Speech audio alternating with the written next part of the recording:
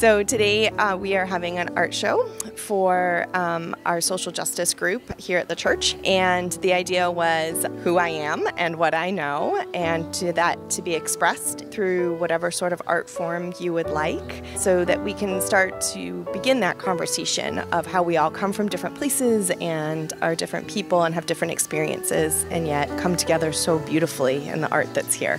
I had studied art in college, and when I graduated, I sort of stopped doing art and pursued teaching art, but never really doing art. And when the pandemic struck, I was at home and there was nothing to do, so I started painting again. There were just amazing flowers coming up everywhere during such a grave and sad period of the pandemic that they cheered me up, and since then I have not stopped painting. I learned to make baskets like this when I was a kid. This is a style of basketry that's called Nantucket baskets. And traditionally they are all round and they're all made on a wooden mold, and they're all the same color. They're all these sort of natural colors.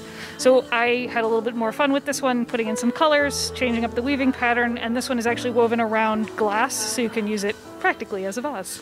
This is a memory of mine. It's from 1983. It was the first Gay Pride March I had ever gone to. I was terrified to go there. This is the State House, and it was this moment in time where I just felt compelled to get in the march. And the first thing I saw was this banner, which are the words to a song that my father would sing around the house all the time. And when I saw the words, I thought, you know what?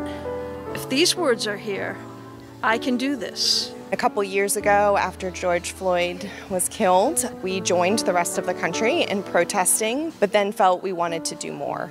And so we started a social justice group, and we have found ways to educate ourselves and to try to bring that message outside of our church walls to other people, that people are people and God made us all equal, and we should need to respect that even if we don't agree with them.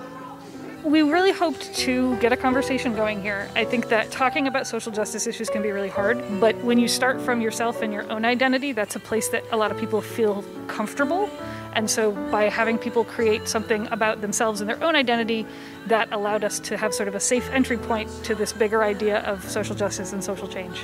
Just out of the darkness comes bright, inspiring imagery. Regardless of where we are, we can find it. When darkness falls, which is what the pandemic is, evil grows in the dark, and it's time to come out. It's time for the sun to shine and for people to come out. And so we wanted to draw people out and say, hey, who are you? What do you know about social justice? Because there's been a lot of social injustice lately, and when we come out, we have these over our faces, and we can't even see each other, and it's hard to talk. So let's talk. I think the biggest thing is that the differences are also beautiful, and it comes together to this amazing art show with all these different kind of pieces and things I wouldn't have ever thought of, where social justice can convey that picture in so many amazing ways. And so to walk away knowing that things that may seem everyday for us hold significance to other people, and that's why it's important to kind of respect people and the different perspectives that we come from. It's because we all see things in the world differently, and yet they're all beautiful.